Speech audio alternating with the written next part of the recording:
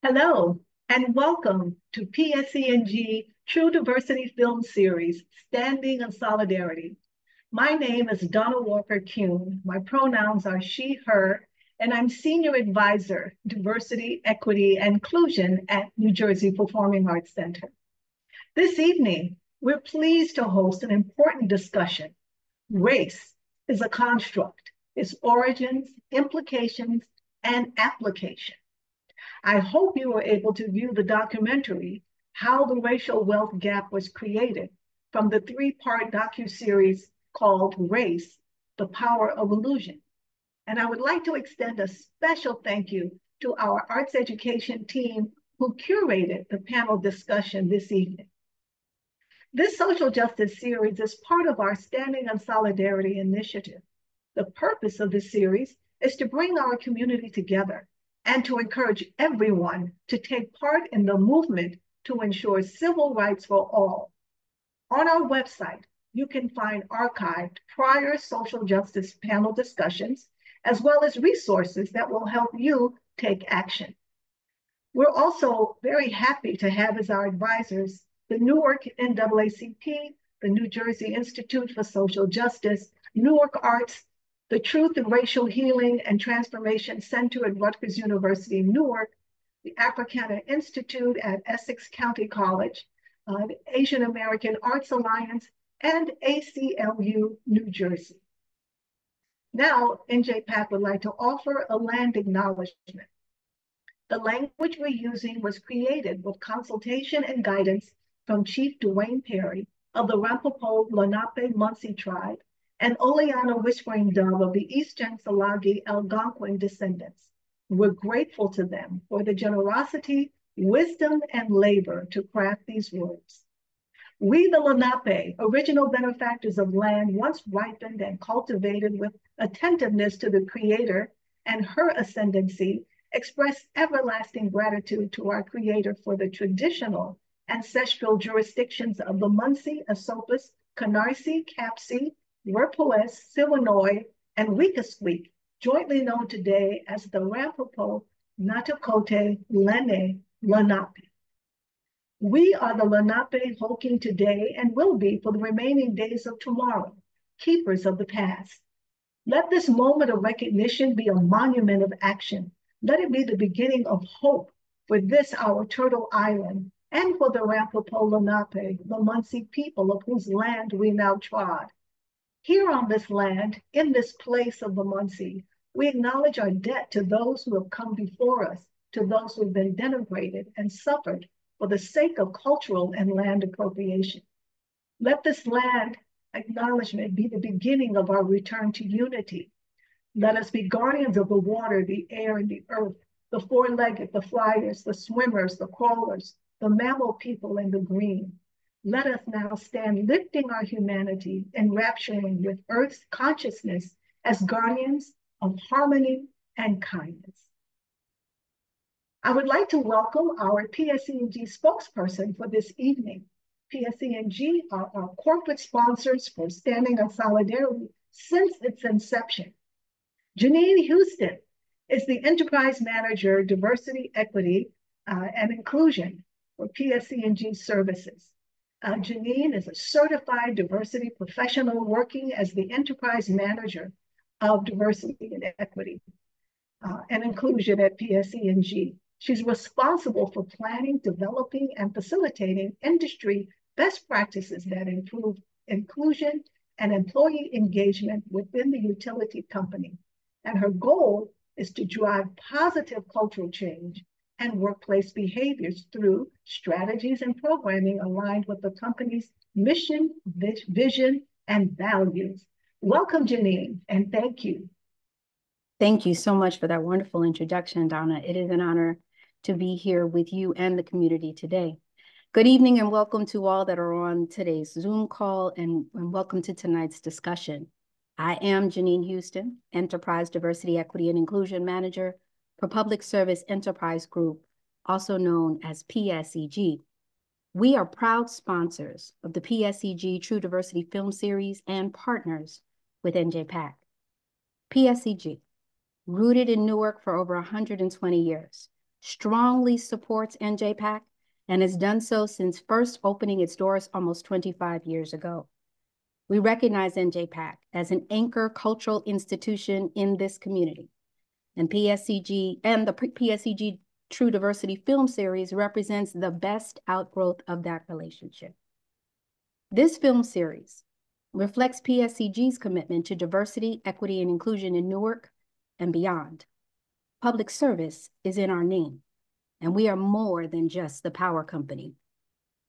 As citizens of Newark and New Jersey, we are dedicated to supporting organizations like NJPAC, promoting increased access to resources in education and the arts. Amidst conversations on race and social justice, PSEG invests millions of dollars and initiates projects for equal treatment in our company, our community, and our nation. In 2023, we hosted our second annual Juneteenth event, sponsored by PSEG's employee-led Pan-African Leadership Forum, also known as Prolific, ERG.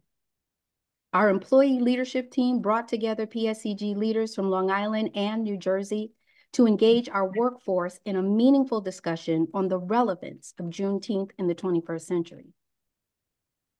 Juneteenth memorial events are a part of our DEI signature event series, which continues to celebrate the diverse cultural heritage reflected in our workforce, promoting inclusion and belonging for all of our employees. As we model inclusive behaviors for our workforce, we empower our employees to translate their inclusive experience into more effective and engaging interactions with our customers and community stakeholders. While there's more work ahead, PSEG is making positive strides in leading purposeful discussions, raising awareness, and inspiring advocacy for change. As a community, we impact each other. We at PSEG envision ourselves as an active corporate citizen within this community. That's why it is essential that we work in unity toward building equity, compassion, and respect across New Jersey. Together, we have the power to take care of each other. Thank you for joining us tonight. Enjoy the discussion. And with that, Donna, I turn it back into your capable hands. Thank you. Thank you so much. I'd like to now introduce our moderator for this amazing discussion we're going to have this evening. Angela Amwachi-Willig is going to moderate this discussion, and Dr. Amwachi-Willig is Dean and the Ryan Roth Gallo Professor of Law at Boston University School of Law. She's a renowned legal scholar and expert in employment discrimination law, critical race theory, affirmative action, and family law. She's an elected member of the American Academy of Arts and Sciences, the American Law Institute, and College of Labor and Employment Lawyers. She's also a fellow of the American Bar Foundation and the Iowa Bar Foundation. Thank you so much and welcome. Thank you so much, Donna. Thank you for that lovely introduction. Thank you for allowing me to moderate this amazing conversation with these brilliant, brilliant panelists. Welcome to Race as a Social Construct. I'm Angela Amwachi-Willig. My pronouns are she, her, and we are just excited to launch into this conversation. But first, we'll allow each one of the panelists to introduce themselves very, very briefly. So I'll start first with Professor Uju Agarwal. Hi, thank you so much, Angela, and thank you to all the organizers today for this conversation. Really important conversation that I'm so glad we are having and we need more of. So by way of introduction, I'm an assistant professor at the New School of Anthropology and Experiential Learning. I'll say today that I'm drawing on a few different sites of work. I'm trained as a cultural anthropologist, but also as a community organizer and popular educator. I spent over 2 decades building organizations and projects that work to advance racial justice, educational justice, immigrant rights, anti-imperialism, and abolition. I'm really looking forward to learning and thinking together this evening, and my hope for tonight's panel is that we think broadly and specifically about the ways that racism and power intersect but are not predetermined, about the connections between the local and the global, and that through dialogue, we continue to expand our understanding and commitments to freedom as an unfinished and always collective project. So thank you, and I'm really glad to be here. Fantastic. Thank you so much. Next, I'd like to welcome Dr. Jean-Pierre Brutus. Thank you so much, Angela, and thank you to NJPAC for having me tonight, and thank you to my fellow panelists for allowing me to be part of this important discussion. I am a senior counsel at the New Jersey Institute for Social Justice, and I am also the convener of the New Jersey Reparations Council. Prior to coming to the Institute, I represented tenants facing eviction. As part of New York City's Right to Counsel, I worked for legal services in New York City. And before that, I studied Afro-American studies at Northwestern University. And I raised that because one of the reasons why I went to graduate school and pursue a PhD in Afro-American studies was to think critically about race as a social construct. And I had the privilege and honor of studying under Dr. Barnard Hesse, who was thinking about race in a new kind of way. And I also got to engage and study under the philosopher Charles Mills. And it was through that learning I got to think critically about race. And so here's an opportunity to talk about some of those ideas publicly and the ways it manifests in creating inequality. And I would like for the audience to think about the long history and the long arc of race, but also to think about the man-made nature of race and racism and the material aspects of race and racism, and to think about the possibilities that if race and racism were synthetic and man-made, and then they could be rearranged and gotten away with because they're man-made. So thank you very much. Thank you so much. It's my great delight to introduce director and poet, Sarah Munjak. Hi, yes, thank you so much, Angela, and everyone who helped put this together. I'm really just so honored to be here and have this really important conversation. So I'm the Director of Marketing and DEI Partnerships at Consciously Unbiased, which is an organization that works towards workplace equity. As Angela mentioned, I'm also a poet, the founder and host of Jersey City Reads Poems, which centers marginalized voices here in Jersey City, the community where I've lived for the past 6 years.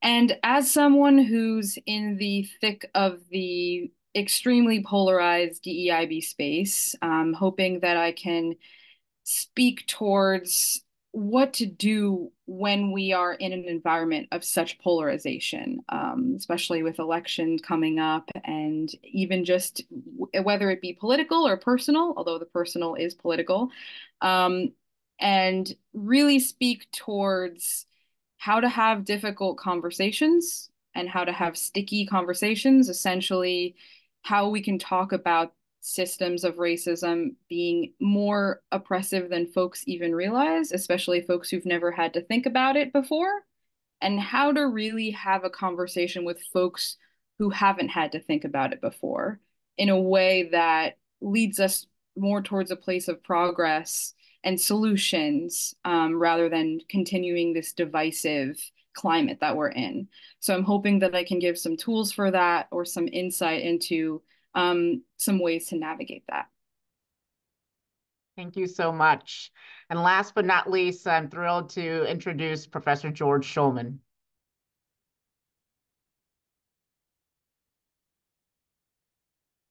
There we go. Hi, everyone. Thank you, Angela. Thank you, NJPAC. I am a college professor for the last 40 years, actually, as of last year. And I retired last year. And when I look back on what inspired or animated my teaching, it comes out of my own experience politically in the late 60s and 70s. And that has animated my teaching and my way of teaching and my participation tonight. I have lived through a time of great hope and then 40 years of retrenchment, basically.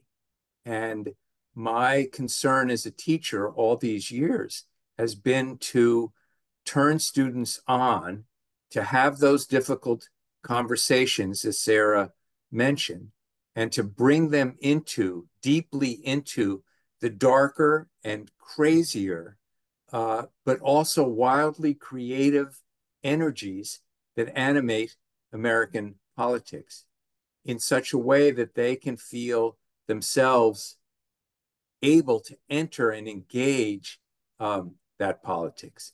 And then the second thing that really strikes me looking back is that probably the thing I'm most proud of in my experience as a teacher was being a founding faculty member of the NYU Prison Education Initiative, which took NYU classes into a prison upstate where incarcerated men could earn NYU credits, and then upon release, complete BAs downtown. And the idea of working across kinds of walls that have divided the society has really been very meaningful to me. And I hope our conversation tonight can be and can contribute to that kind of effort. Thanks. Thank you so much. Thank you so much. As you can probably tell from these wonderful introductions, you are in for a real treat. This will be a very stimulating and really, really, really informative discussion. It'll be a free-flowing discussion. Our panelists will jump in at any particular point. I'll ask questions. And we also encourage you to type in your questions in the Q&A section, or if you put it in, type it in the Q&A section. So I'll start with the first question. The first question is really before we get too deeply into discussions about race as a social construct and talking about how racism actually operates in our society, it would be really nice to have some kind of foundation to understand how is it that most people in our society understand race and racism? So how would you say that most people commonly think of the terms race and racism?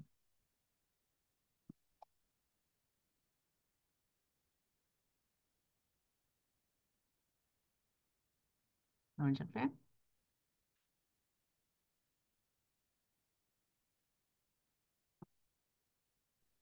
Sure, I'll jump in. So I think most folks, I think, in terms of how it's properly understood or conventionally understood, is that race can be seen visually because it is biological. It is seen on people's bodies, right? And that one can simply look at someone and they can decide by looking at certain attributes, particularly on one's face, that they can then determine the person's race, where they come from, what language they speak, right? A whole host of things just by looking at someone's face. And so I think the popular understanding is that not only is race biological, but it's embedded in people's DNA. And in that DNA, that then follows that we can tell how that person will act, the outcomes, their IQ, their behaviors, right? So a whole host of things. There's a causality between DNA that is embedded in race and then how people live their lives. I think that's usually how it's popularly understood. Would anyone like to add anything? Yeah, I would add that it's popularly understood as a way of differentiating people and usually ranking them as well. And so you get the idea of inherent, essential, fixed, unchanging characteristics. And you can say something like the Jew, the Black, the Hispanic, something like the way Donald Trump typically talks about people that he characterizes as essentially defined by a group that they're identified with. And I think that language is very prevalent, even among people who object to being ranked lower than others. They may still adhere to a certain idea that there's essential group qualities that appear phenotypically. So many people think of race as being biological. They really associate it with the visual, the physical. Usagi Obasaki, who's a professor at University of California, Berkeley School of Law, really wrote a fantastic book where he talks about how even blind people, a study where he did interviewing blind people, even think of race as visually. The descriptions of race, even from people who could not necessarily see the physical characteristics, also thought of race as visually, to tell us something about how we're taught about race. And people often use race as proxies for making judgments about other individuals, differentiating them. And that's one of the ways in which it plays out in our society. And what about racism?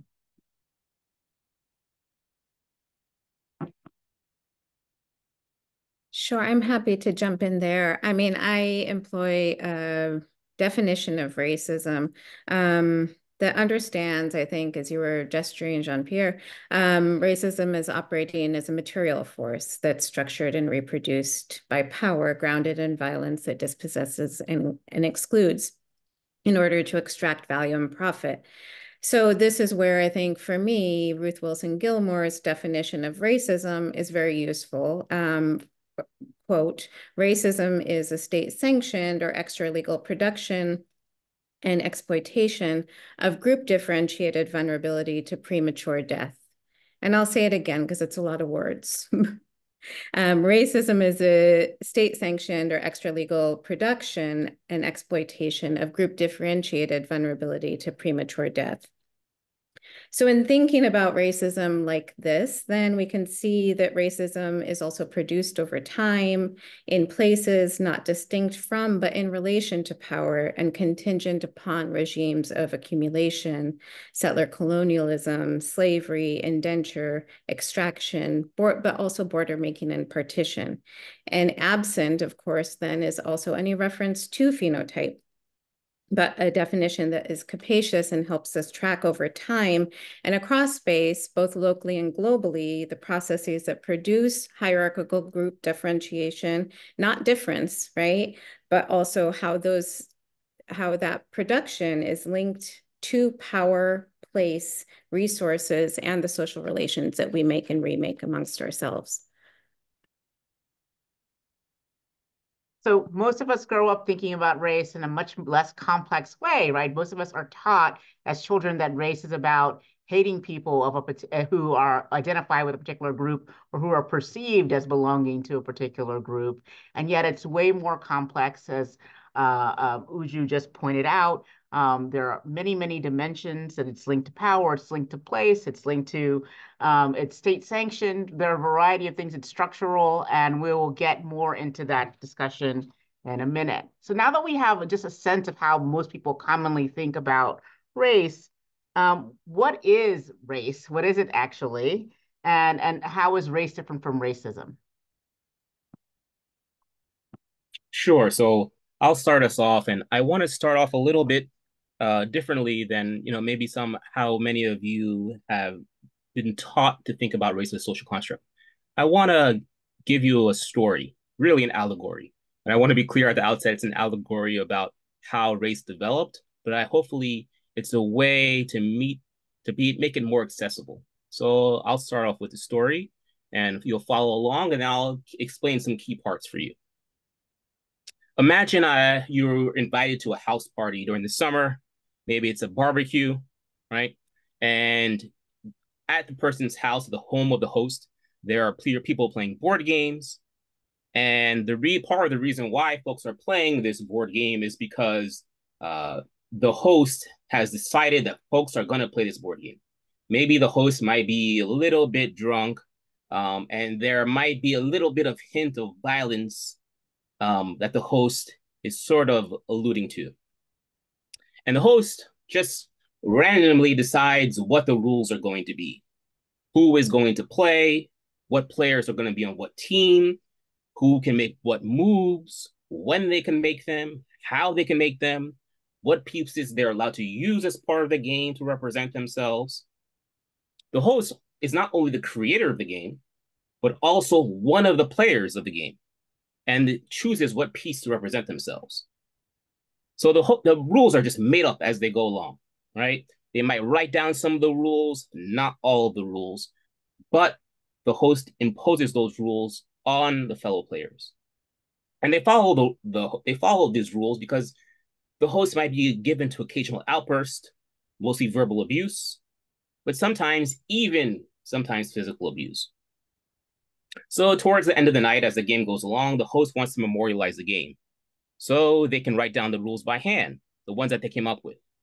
They write down the rules, but not all the rules are written down. Some of them are miswritten.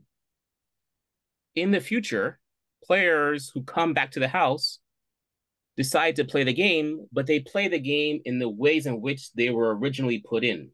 Maybe the pieces were associated with where they were in the house. So those who were near the kitchen were associated with the kitchen team, or those who were near the swimming pool were associated with the swimming pool team, or those who were near the barbecue are associated with the barbecue team. They begin to refer to themselves as the kitchen team or as the barbecue team or as the swimming pool team, because that is the way in which they begin to find they can move along in the game and how they are recognized by the host. They begin to know the rules so well, they don't even refer to the rule sheet. The game begins to feel almost natural, almost instinctual. Later in the future, the rules to the game suffer some wear and tear, some smudging, and then the rules can't be found. Folks add different rules to the game. These become part of the game itself. Some other original rules are forgotten. There are new players added to the game. 1 year later, when the game and the host are played again, some acquaintances who feel more strongly begin to ask questions about the game. Why is the host both the player and the organizer of the game? Why does the host have the ability to move around so freely when the other pieces do not? When the other pieces are constrained by the rules made by the host?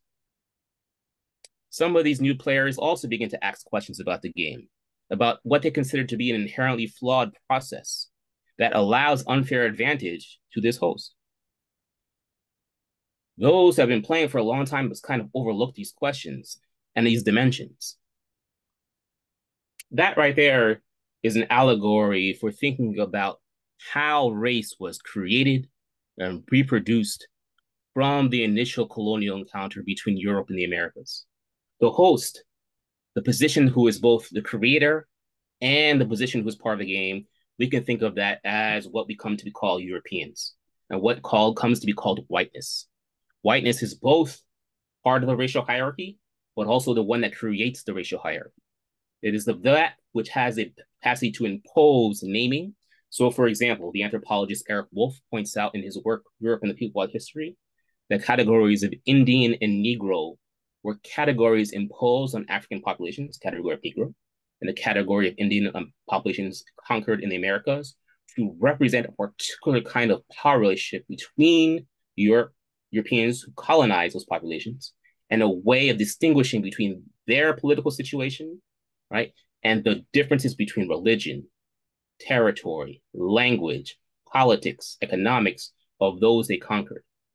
What happens over time is that becomes color-coded, and the body becomes the privileged site of race.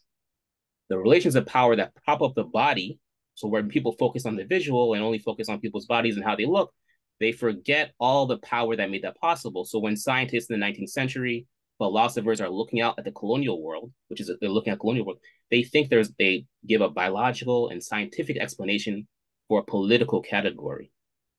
And so when folks are looking at someone and they're saying, I can see this person's biological race, as Barnard Hesse would say, race does not have a biological ancestry, but a colonial ancestry. And I will leave you with this before I give it up to my other panelists. Many of you hopefully have seen the film Roots, the original. And there's a particularly poignant scene in that movie. When Kunta Kinte is up on the whipping post and he's being beaten by the enslaver. And the enslaver says, Kunta, right? He's saying your name is Toby, saying Toby. And Kunta Kinte is saying, no, Kunta. In that setting, in that moment, everything that Kunta represents the underlying violence that is taken to impose the name Kunta on Toby on Kunta Kinte, right? Everything that Toby represents, the power, the naming, the force, the colonial imposition, that is race. That is reproduced over time again and again in different kinds of ways throughout the Americas. And everything that Kunta Kinte is rebelling against, he's rebelling against the colonial imposition, right? That is what happens with race and how it's manufactured, reproduced. I had said man-made earlier. I should say human-made, synthetic. And yet that is not taken into account when we're talking about race by many folks who will talk about how European philosophers are thinking about race. We should think about how the colonial administrators created it materially on the ground in the Americas, and how afterwards, during the Enlightenment, European thinkers were taking into account a colonial world. So when they were creating hierarchies, this was already created through material conditions on the ground, through colonialism, through slavery. And so I'll leave it to you with that. But now, even in our current worlds, right, when you see someone say racial profiling, that is the reproduction of race. The reproduction of race is when the police go out and they racially profile Black people. They're recreating race in that moment over and over again in those instances. So I'll leave it at that. Thank you so much. Thank you so much. Does anyone have anything they want to add? I love the visual.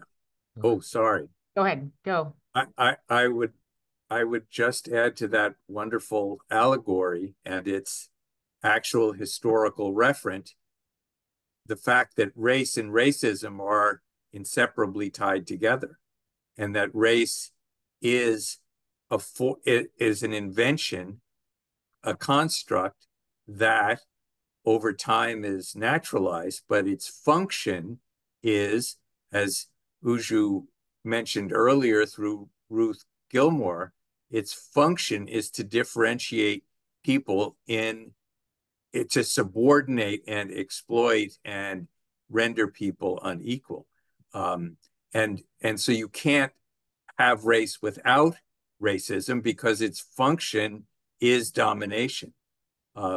Much as we naturalize it and think it's actually a fact it is a fact in the world, but it is not a natural fact. Yes. Others? Anyone else want to? I really love the idea of the game host creating different racial categories. And one of the ways in which we can show that race is a social construct is like that those categories differ. They would be constant if race were a real biological, genetic, factor. Those things would be constant anywhere. And yet different game hosts, as you pointed out, have defined race differently and racial groups differently in different areas all over the world, right? So I really like that use of the allegory for a lot of different reasons. And the way the rules get constructed are constructed to now allow the game hosts to continue to win the game, continue to control the game. And so it's a really wonderful allegory as well.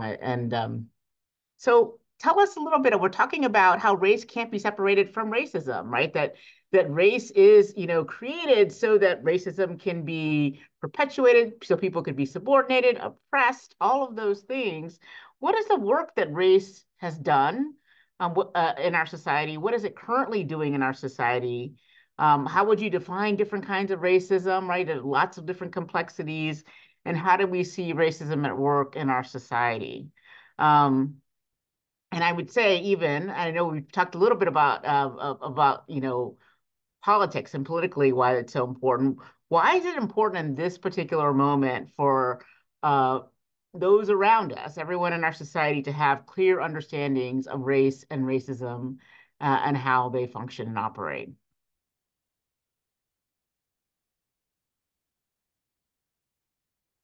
Sure, I can begin to kick us off thinking about that. And I mean, one thing that I try and center in thinking about this question a little bit is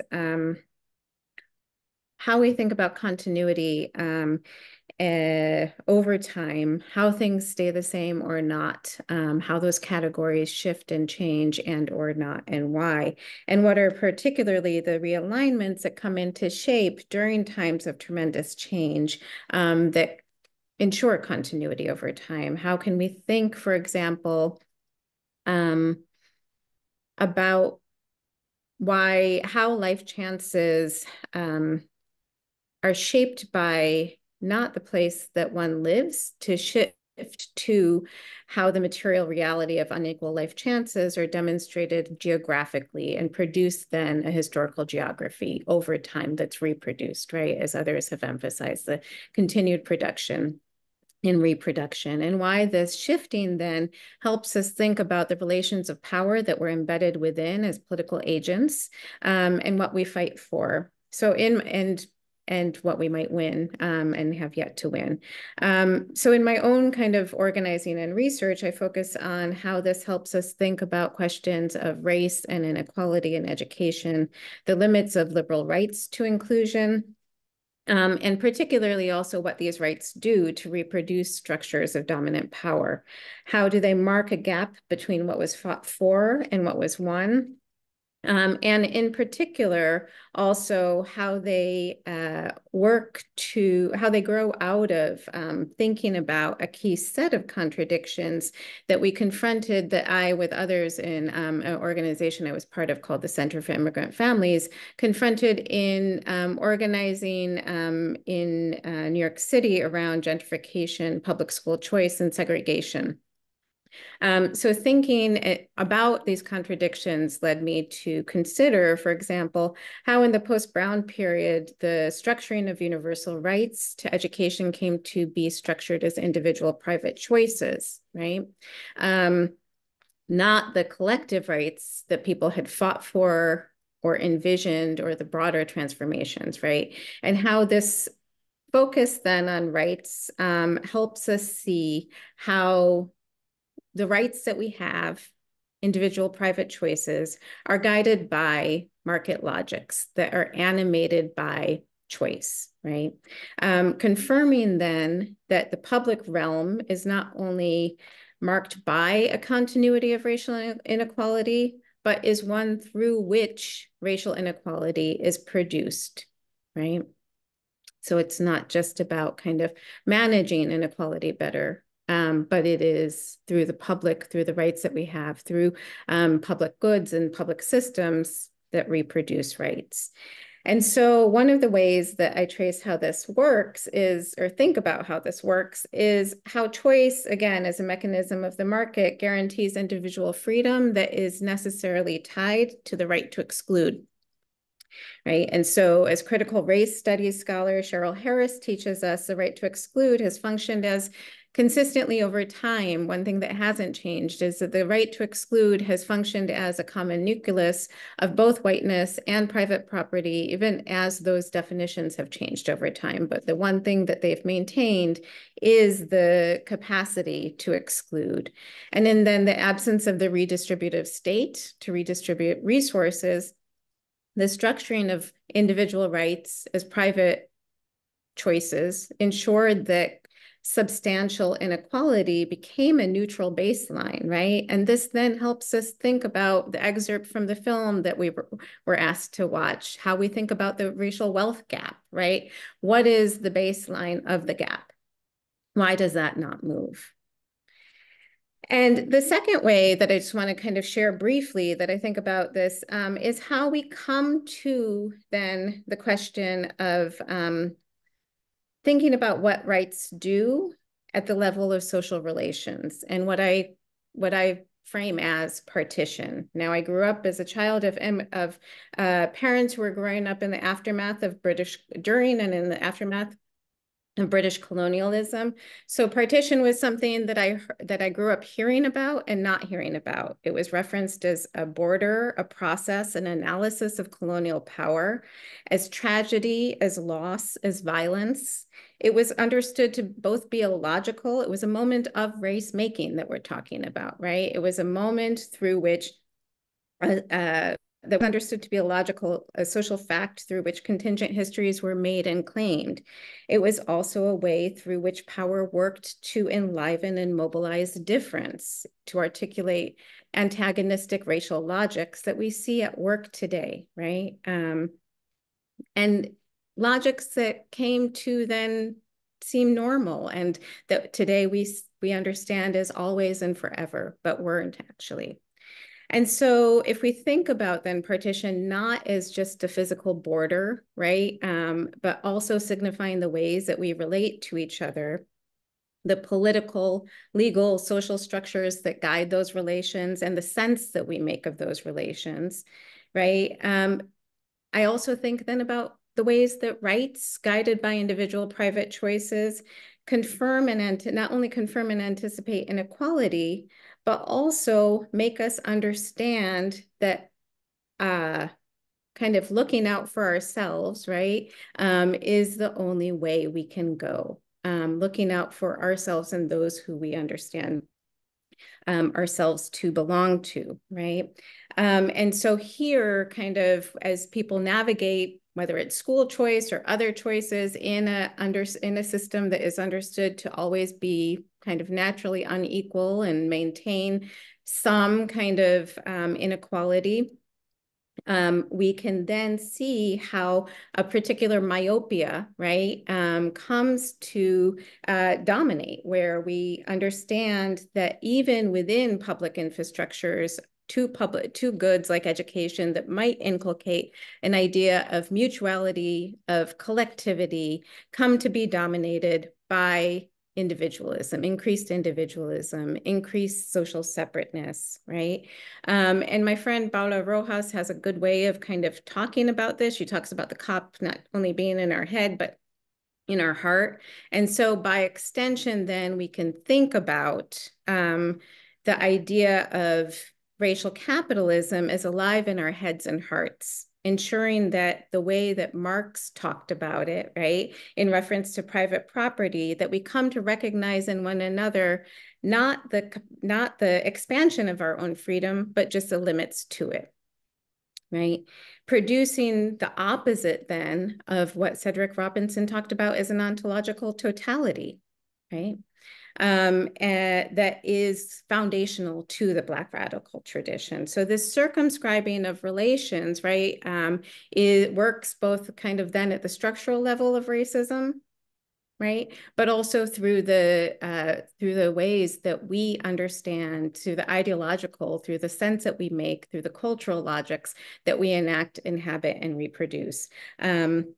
And so we're not just invested, so then we become invested in reproducing the logics of racism that we're then subject to, is how I would put it. But that's not the entirety of it. There are kind of other ways of fighting for, but I think we have to see kind of clearly what we're fighting for and the limits of, again, kind of liberal rights to inclusion before we begin to imagine an alternative. So it's again very much connected to the allegory. One of the ways in which we see how we've structured conversations or ideas about race and equality, framing them as about individual choices, right, becomes one of the ways in which it becomes naturalized, and one of the ways in which it gets used to explain particular disparities and to make them seem as though they're the result, number one, of choice, as though they're the result of things naturally occurring without any structures causing those things to occur. I also think that it very much ties to the games too, because it's also it's also the host telling you why you've lost the particular game as well. Here are the explanations for why you've lost at the particular keep game. losing. And why you keep losing and why you keep losing. So there's some, there's some questions, interesting questions that I think you might want to talk about here. Like somebody asked, why is Black skin so central to the practice of racism? I want to diverge a little bit and ask that question. Another one, if the definition of race keeps changing over time and geography, why do people still believe in race as something immutable and real? And then we'll get to talk about how do people really engage in conversations, those difficult conversations, interactions with people around race and racism.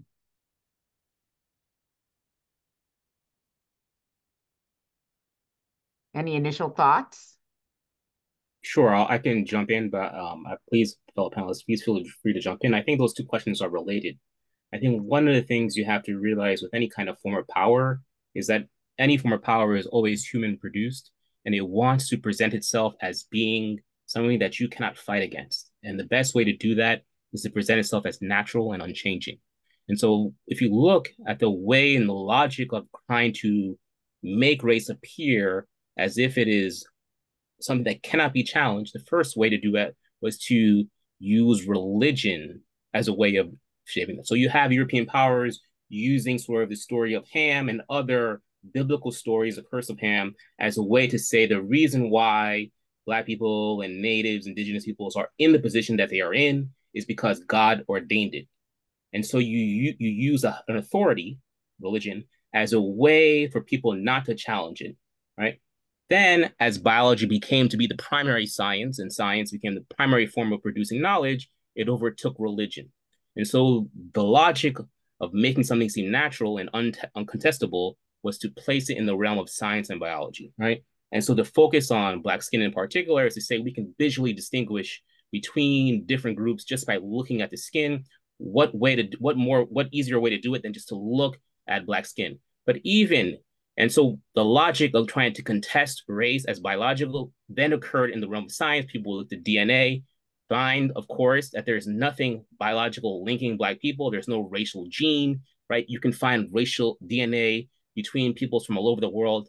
There's a very, very infinitesimally, not even people in the African continent share DNA, lots of DNA. There isn't any biological basis, right? There's nothing. So the idea of what constitutes a Black skin is itself, but I think that's overlooked, itself a social argument. Well, what is Black skin? Because people who have Black skin don't even, there's a whole range of folks who are Black who have different shades of Black skin. And yet, so that even that itself, right, is not as natural condition, is not a natural condition as what people think it is, right? And then secondly, about this, why is it the definition of race changing, or if the immutability, that goes to centering power. The whole point of race as a power relation is that you enforcing the idea that it cannot be challenged, that the power at its most uncontestable, at its most sort of resigned, is that when you don't even raise an argument against it, you don't even think about it as something that you even can consider to contest, right? It is something that's part of your life.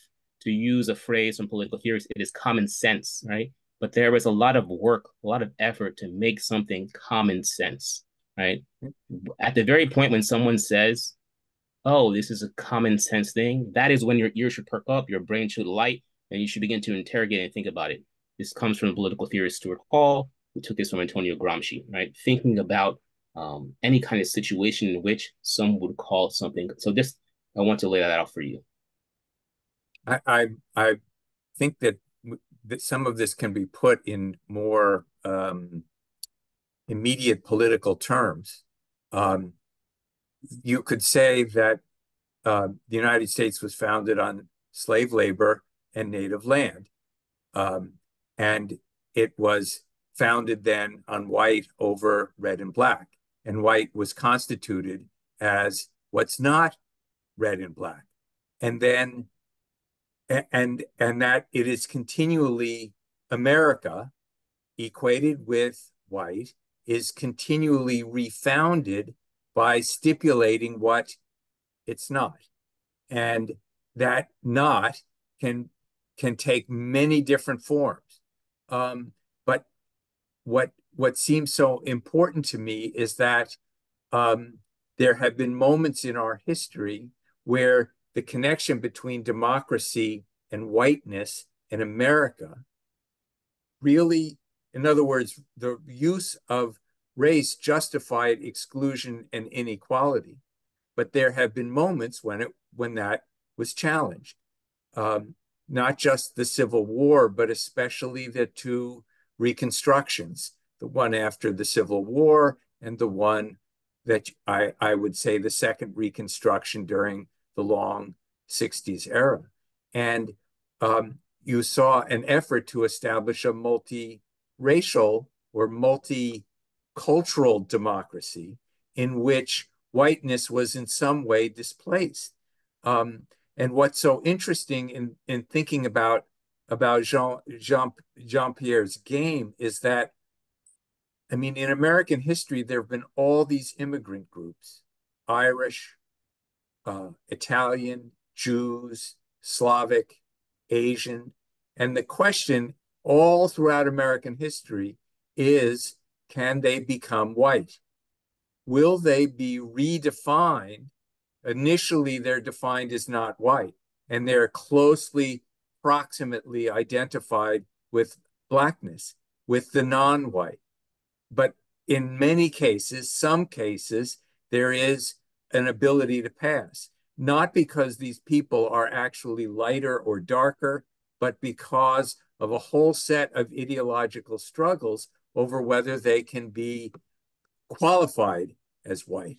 And in our day, people of Asian origin, people of Hispanic origin, there's a real question about where they're going to stand in kind of the racial hierarchy. And are they going to identify or seek to be included by acquiring whiteness, or are they going to identify as critics of that? And it seems to me that that's a big part of what our politics has been over the last 40 years, along with a real backlash, really, against the effort to open up democracy to so that it's not equated with whiteness. And the moment we're in is an acute moment because the historic founding of America in white over black is, or white over indigenous, is being repeated. We are seeing an effort to renew a kind of founding white or racial nationalism in this country. And I think that's a big part of what the larger phenomenon of Donald Trump is about. He's not an original. It's not unique. He's not an anomaly.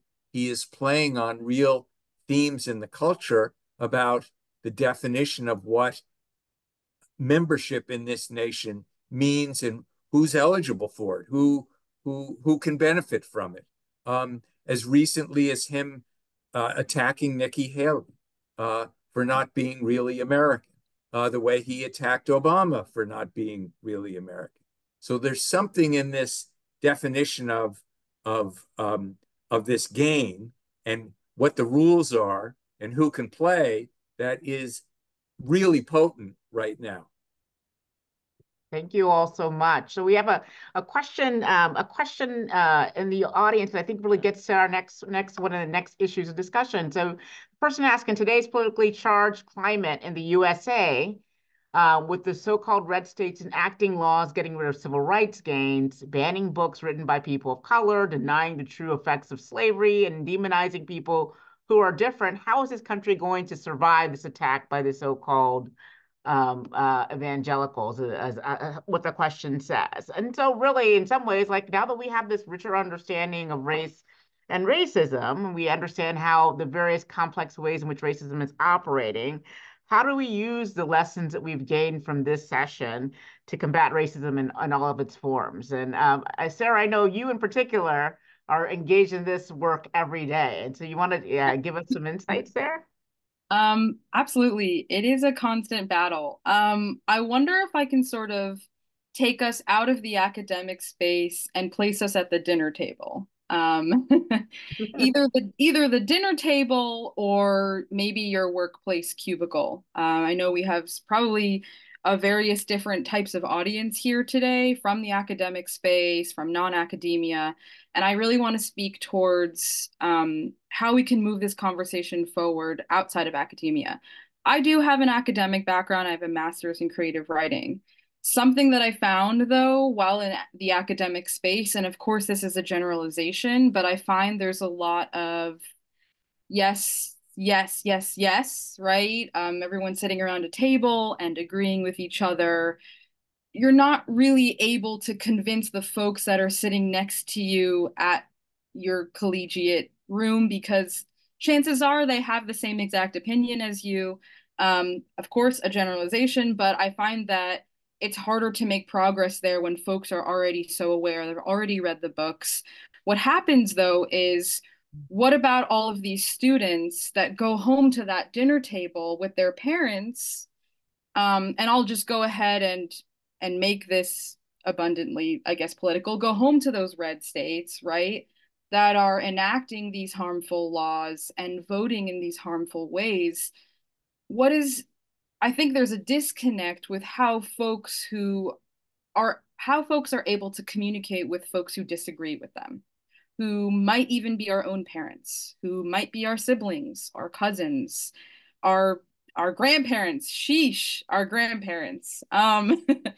So as I am also mixed race, and as someone who grew up mixed, I've always felt like I was pulled into these conversations and people in the room who grew up wildly different from each other, although both immigrants, Mexican immigrants and Jewish immigrants on either side of me, but always pulled into these political disagreements, racial disagreements. And so I think something as I entered into the DEIB space that I had to work through and that I found to be helpful is learning that shame is not a motivator. I'm a pretty outspoken person. I always thought, hey, if I just spit facts at people, they'll feel horrible and they'll just change their mind, right? If I say to someone, "Oh, well, did you know that there's only two Latina CEOs of Fortune 500 companies ever? Do you think that's fair?" Or, I mean, I could just sit here all day, right? And talk about case studies and talk about facts and talk about statistics and numbers. But that doesn't really motivate people, maybe a very, very few percentage of people. And if you think about it, if you think about shame and blame and what it does to the body, right? It's an isolator.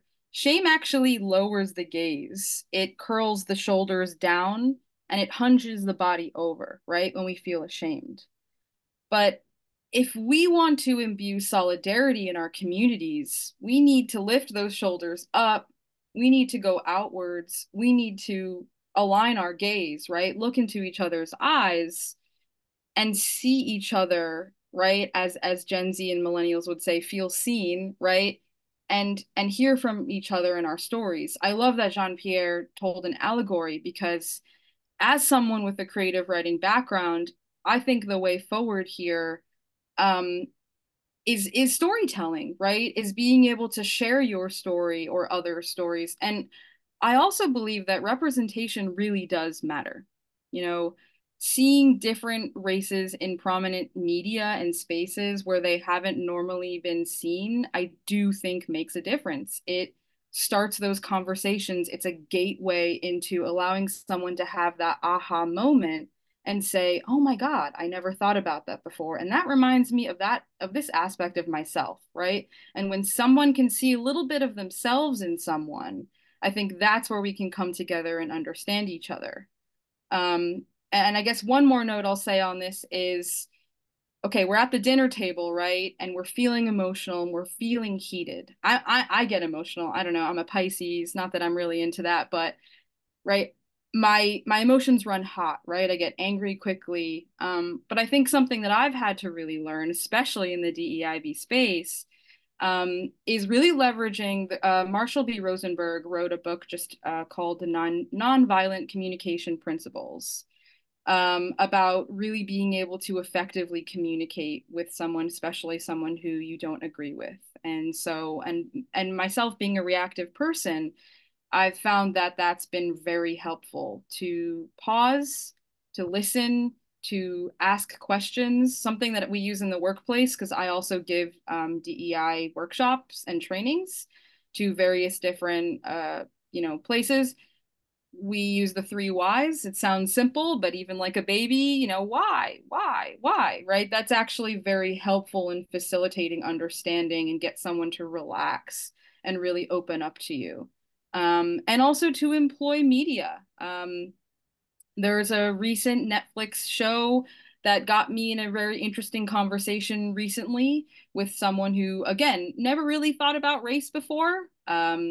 It's called You Are What You Eat. It popped up on my Netflix For You thing. And there's a really interesting part that actually talks about environmental racism. Very brief, but believe it or not, that little brief seed was enough to get some of my family members or family friends to actually think about something they've never had to think about before. In this instance, I'll briefly share, I know I'm going on here, but it briefly speaks about CAFOs, which are concentrated animal feeding operations, right? And that's where a lot of our cheap meat comes from, right? These big factory farms. And all of the folks, most of the folks, I think it's like 96% of the folks who live around these factory farms are Black and brown folks that have been there since Civil War era, right? And most of the workers working in these extremely dangerous jobs and positions are predominantly Hispanic.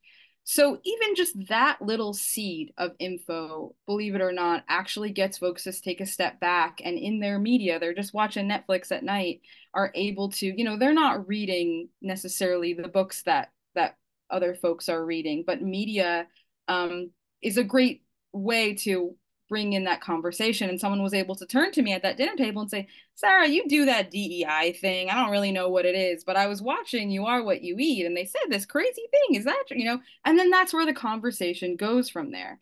I have more I could say, but I'll stop there. And yeah.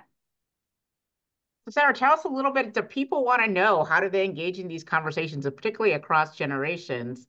So how do people interrupt? How do they interrupt in a way that allows people to hear them and to listen to them? And as George put in there, how can you explain? How do we get people to understand that they're insisting upon their various conceptions of race, despite every fact to the contrary, as you both pointed out? Yeah. So I know as I was gabbing on, I haven't been able to look at the chat. And I know I'm supposed to be, an expert on this. I'm in the space, but I'm still learning this myself, right? And I'm still on this journey myself. But again, I think what it goes back to is I really believe in storytelling. I think a way to have these difficult conversations is to use I statements. That's therapy 101 for communication. But I do think really a lot of what DEIB is, that people just see the D, and the D is what's politicized. But they forget about the IB. They forget that the IB, and for folks, I should also just, D is the diversity, right? And for folks who this is a new term for them, anybody who might be listening, EI, right? So equity and inclusion. And now we have the B for belonging, right? And I think in order to have folks feel like they are included and belong is to be able to tell their story, and to listen to other stories. And again, I think media makes a big difference. I was going to save this a little bit more towards the end, but I think one of the biggest things is send that person a podcast episode, send that person a show to watch. Maybe that's the gateway into that difficult conversation. If you keep butting heads and disagreeing in something that you vehemently believe in, and that person feels vehemently opposite from you, and it feels violent, maybe a way to go into it is have someone else, whether it be through the voice of a movie or a podcast or a TV show, be able to help you in your conversation, and to give that boost to what you have to say. But as far as how not to interrupt and how to actually have the conversation, I'm still learning that myself. But I do recommend Marshall Rosenberg's Nonviolent Communication Principles. You can read about de-escalation practices, even something as simple as a deep breath, regulating your heartbeat.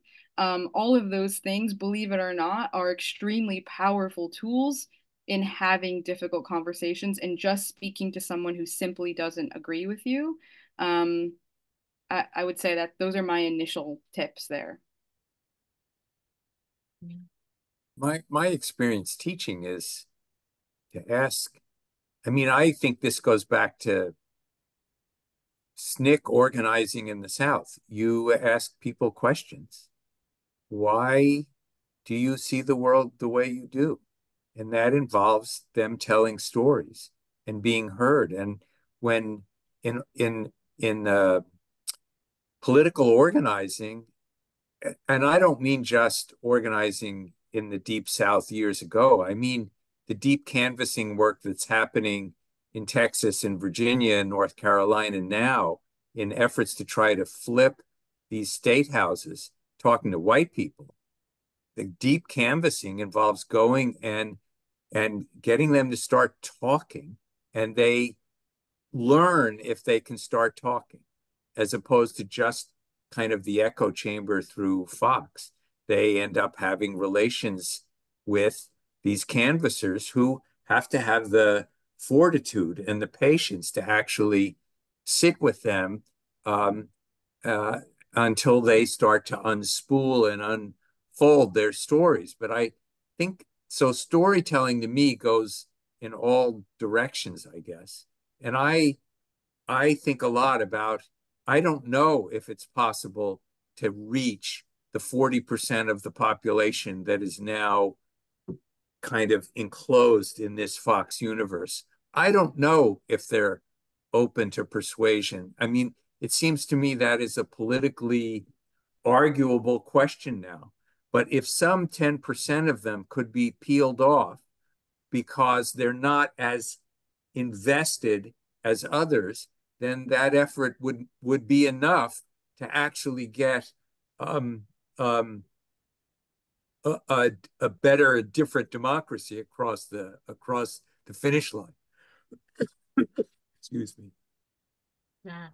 Great. I want to go back to a little bit to what Sarah said about shame is not a motivator, and that shame is actually an isolator. It hunches us over if our gaze is down, and we really need to be looking at each other. But in some ways, talking about the various conversations, and I agree that shame is not a motivator, but in some part of the discourse in this country right now is people are saying that that I feel shame just simply from learning actually fuller, richer, realer histories, right? So part of the argument under the divisive concepts bills or the anti-CRT bills was that our children feel shame from learning about these various histories. And so how do we both not create the kind of shame that will not be a motivator, but really engage people in the realities of our world and our history, our present, our future, all of those things? I mean, I guess I want to jump in and ask what, I think the storytelling is so important, right? But I think the example of thinking about SNCC and thinking about kind of the attacks on CRT then, or questions of inclusion in different spaces are really different ones, right? Because they are kind of grounded in different political objectives. So I'm wondering, like, then how are we thinking about, what is a political objective? How do we shift the question to what is the political objective of the attacks on CRT, right? What are they trying to do in that instance? What is the long game? What's the short game? How are they connected? And then how do we engage, right? Because I don't think not, making everybody feel comfortable, in my opinion, would then in that context of the example you're giving, Angela, right, of the attacks on CRT, like that would not lead us to a beneficial or helpful political outcome, right? So I think in thinking about but I think in some of the examples you're giving, Sarah, that is really kind of helpful to think about kind of how do we transform a space? How do we transform relationships? Or George, in terms of thinking about how do we make people who might only see themselves through the common sense kind of ways that you were talking about, Jean-Pierre, think about kind of themselves differently or have different stories to tell, right, about themselves or see their kind of circumstance differently. So I think really kind of thinking about then the political context of shame, of inclusion, right? The limits of both, right? As well as we've kind of been taught, but then our political context and what our objective is can then guide the stories, guide the context, guide kind of how we're trying to destabilize a common sense that we're given every day by not by Fox, but also by the New York Times. And to what extent, right? To what end? Thank you so much. Oh, Jean-Pierre, did you want to say something? Yes, if I may, just briefly, and I really love this discussion around storytelling, particularly around the idea of building up a counter narrative, in the sense that, and to this question of shame, I think one of the things that we should guide us is about telling truth to power, right? Part of the storytelling should be exposing power, and that requires telling a kind of counter narrative. So, for example, histories of capitalism will look to the beginning of capitalism in Europe, right? And the factories of Europe as a low post looking to the factories of the Americas, the plantations, right? Or looking at the development of freedom in the US without talking about slavery. My advisor used to say that we have won the war but lost the peace. And what did he mean by that? After the Civil War, the South, particularly Confederates, organized to tell a particular story about slavery and the role of slavery in American life, to represent the Reconstruction as a failure. And Du Bois's masterful work, Black Reconstruction, and the last chapter of Propaganda of History, is essentially a call for a retelling of the story of America, right? A counter narrative about the way Reconstruction created a new moment for multiracial democracy, right? What we need to do as part of the work is to re-narrate the story of the US so that we can tell a future story about America that is different than the one, and so much of what is currently happening, what you can call a political conjuncture, right? A sort of meeting of different moments. We are in the moment of neoliberalism. We are in a moment of attack on DEI and undermining affirmative action around voting rights and abortion, right?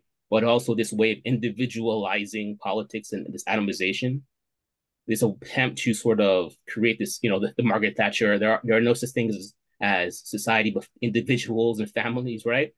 And we need to tell a story about doing things in common. We need to tell a story about political power that is about building community. We need to think about different kinds of futures, but that requires a counter narrative.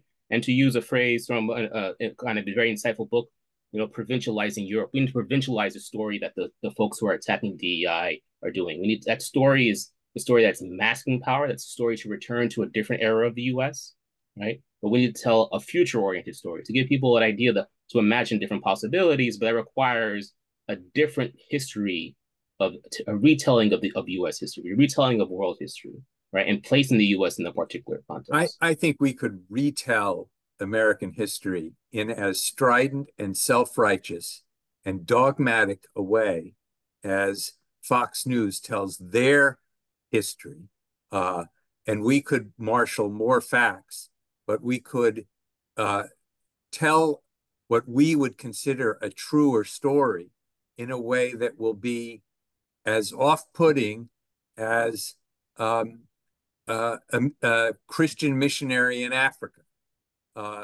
And when I think about, now, it may be that if you could rely on demographics, there'll be more of us than of this dwindling number of white people in the next 30 years. But if politics is at all to involve some kind of persuasion, I don't think it's just us giving a counter narrative. I think something else is required, in the sense of, I think Americans are crazy. I think they're really crazy, and that they live in a dream. The woke stuff, it's dream language. It's charged, symbolic. Talk about allegories. Child sex trafficking rings. 35% of the American people believe that the Democratic Party is engaged in child sex trafficking. Okay, so now, how do we understand that, or do we just ignore it? Simply telling a counter story doesn't seem to me doesn't seem rhetorically effective to me, unless the story is addressed to the issues that are, Freud would call them the latent issues, that are being expressed in the manifest and manifestly crazy content that we see in this country. But to get to the latent issues involves actually talking to people and sort of trying to understand what's really driving them. The fear and the terror, the anxiety, the phobia. It seems to me that now maybe the best thing is just to ignore all of that and say that's too centered on white people anyway, and they are crazy, so forget about it. But I mean, I take that as a totally valid argument, mind you. But it seems to me that simply saying counter narrative doesn't, it too readily simply reconstructs sort of two clashing paranoid systems, which maybe that's really the best we can do. And they mobilize their people and we mobilize ours and we slug it out. But I mean, that's how I wonder what's going to happen next. Right. So speaking of mobilization, we're coming to the end of our program. I want to give each one of you a minute to share with our audience any kind of actions, any things that they should take from the program, any steps they can take in order to make our society better, to combat racism, and then we'll move into the Q&A. So Uju first. Okay, so building off of kind of thinking about race and power, right? In the aftermath of the police murdering of George Floyd and Breonna Taylor, we saw a growing movement calling for the defunding of police, prisons, which have grown to not just be police and prisons, but in fact, the entire ecosystems of our society. And in that moment, the idea that budgets or moral documents became pretty popular, right? So I think we can think about where those moral documents direct us today, right? Around the continued production of race, the divestment, investment, right? That it can point to where premature death is kind of continued to be constructed, group differentiated premature death, and where it indicates that some lives are precious.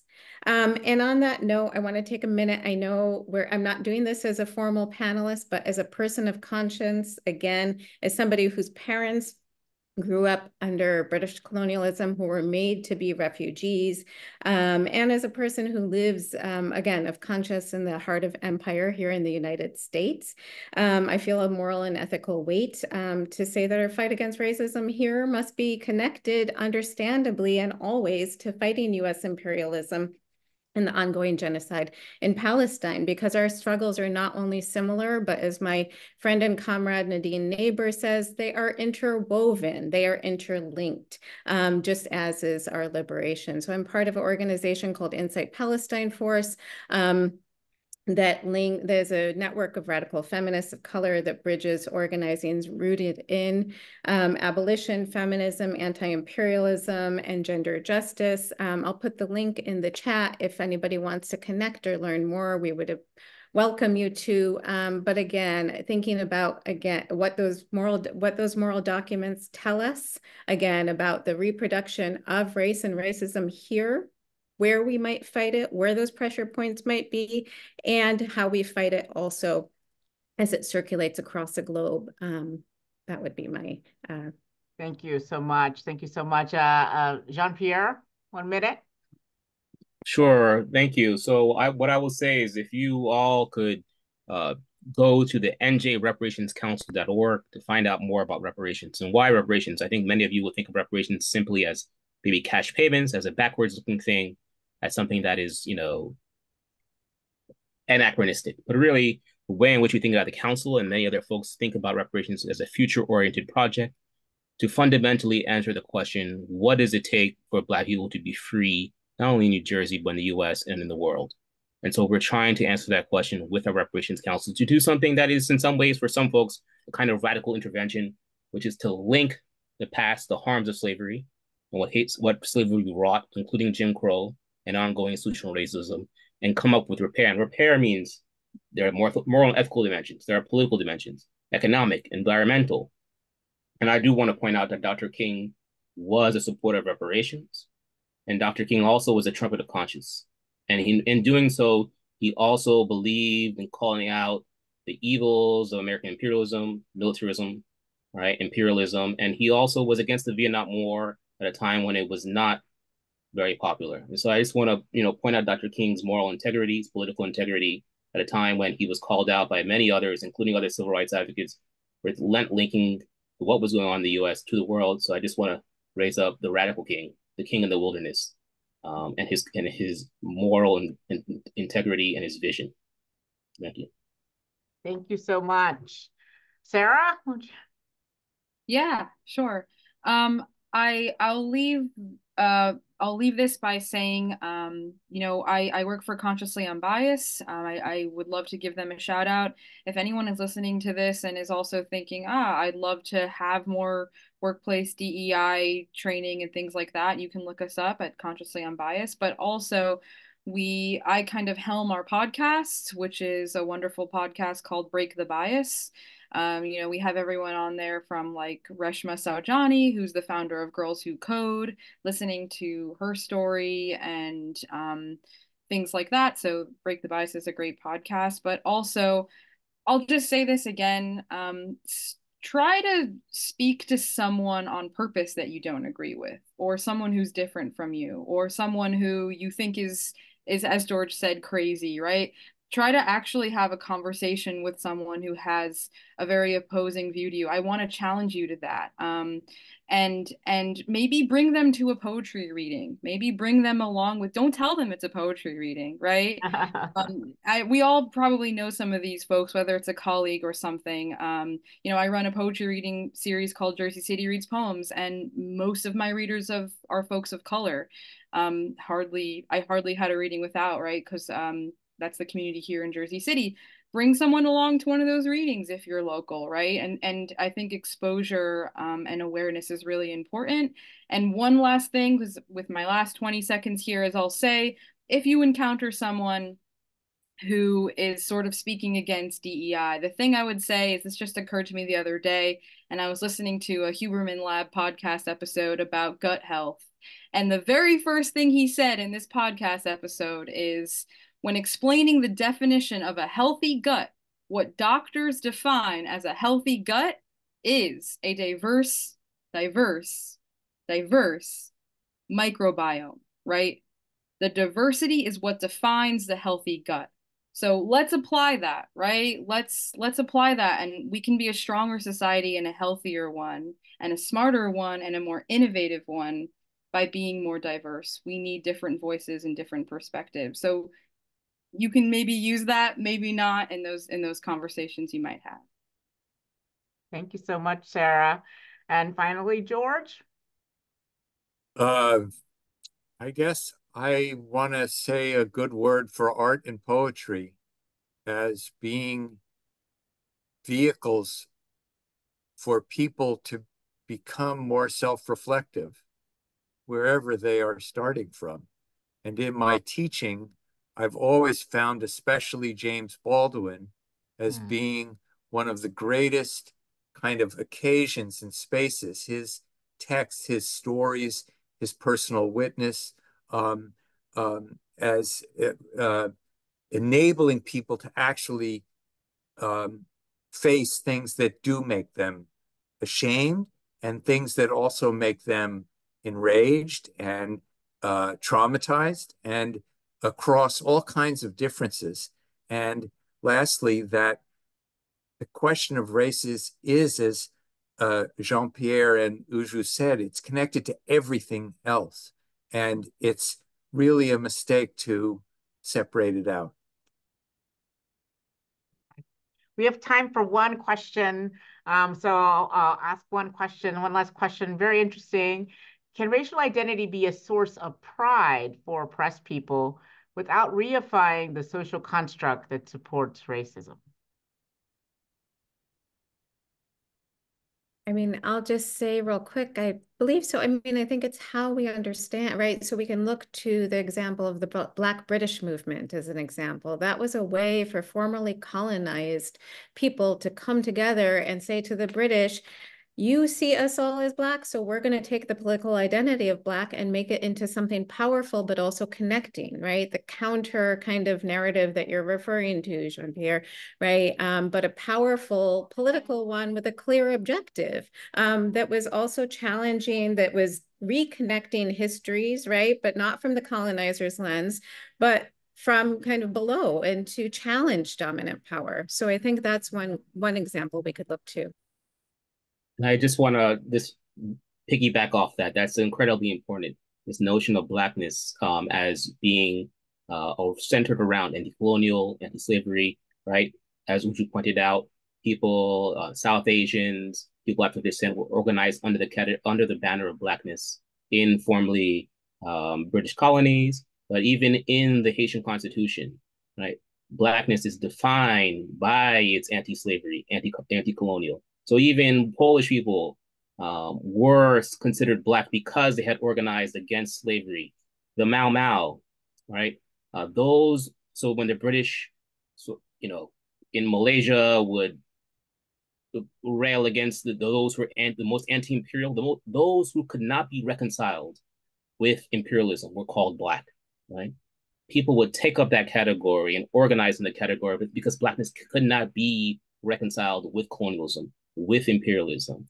And so you see, circuit part of Black power was for people around the globe of African descent, but also who were colonized, to take up Blackness as a political category through which they could organize. And so I think retelling the story of Blackness through that lens is particularly powerful because it wasn't linked to biology, it wasn't linked to the history of the colonizers, but a way of organizing differently. Politics, exactly. Thank you all so much. Thank you for being here and signing in on this program. Thank you to the panelists for your wonderfully amazing, brilliant insights. I would say, to use Sarah's words there, the diverse insights that we've learned on this panel have left us all with a healthy gut. And with that, I'm going to pass the mic on to Donna. Thank you all so much for joining us. Thank you, Angela, for moderating this really important discussion. And panelists, thank you for your time and your expertise. I can tell from the chat, there's a lot of things you gave our audience to think about. And that's the purpose of Standing in Solidarity, as well as action steps. So just in wrapping up, I'd like to invite everyone who's on the call to join us this Friday as we celebrate the artistry and music of Max Roach. It's a program called Freedom Now Suite, and we'll be celebrating Max Roach's centennial performance. And that'll be followed by a private post-show reception. And we, of course, as you saw in the opening slides, we have a plethora of events for you to enjoy, including our jazz jams, our dance workshops, and of course, what's happening on our main stage. But I have exciting news. We will be hosting in-person panel discussions, Standing in Solidarity, and film screenings here at NJPAC. So that starting in March, our next Standing in Solidarity is March 4th. The title is A Tree of Life, Uprooting Hate Through Interfaith Actions. And the event will be in person at NJPAC in the Chase Room. And I extend a special invitation to all of you, our loyal audience, to come and let's see each other. So that will be great. So starting in March, we will have in person, and there'll still be a few virtuals, but we really want to have everyone in the same space so we can deepen our conversation. So everyone, please have a wonderful evening, and let's take away some of these great initiatives that we were given this evening so we can transform our communities. Thank you so much.